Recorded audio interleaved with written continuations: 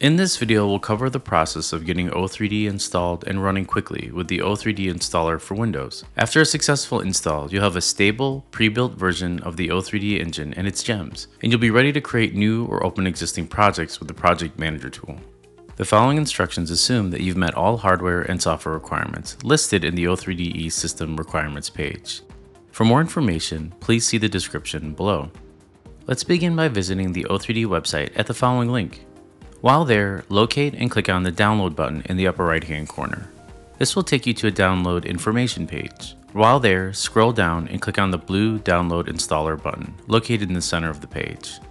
This will take you an additional page where you can find and download two versions of the O3DE installer. You can download a current stable release of the engine by clicking the blue download button in the center, or for the latest nightly development build, locate the text below this button that reads Nightly Development Build. It's important to note that this particular build may contain untested features or bugs. Go ahead and click on and download the installer that works best for you. During developer preview, you might encounter the following warning from Microsoft Defender, describing the program as an unrecognized app.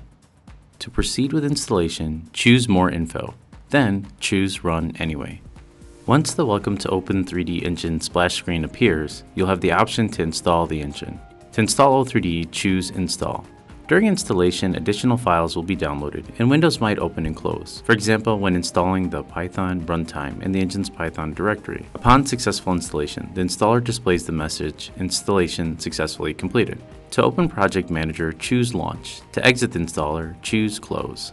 In order to make access to the engine much easier, the installer creates two shortcuts on the desktop for common O3DE applications.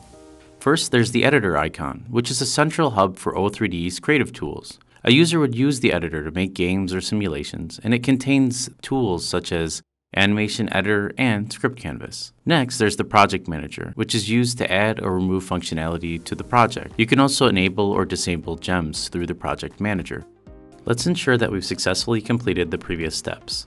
Locate and double-click the Project Manager icon. This will open your Project Manager. Once open, click on the Create a Project button. This will open the Enter Project Details window. In the Project Name section, let's name our test project My Project.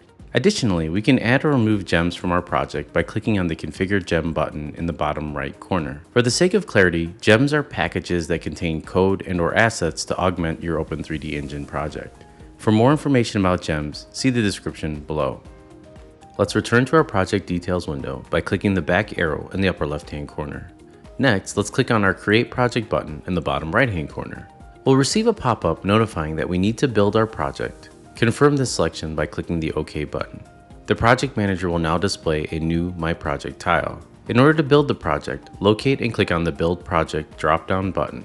Within it, select the Build Now option. A Building My Project pop-up window will appear. Click the Yes button to confirm your build choice. Once our project has completed the build process, let's open it by clicking on the Open Editor button on the My Project icon.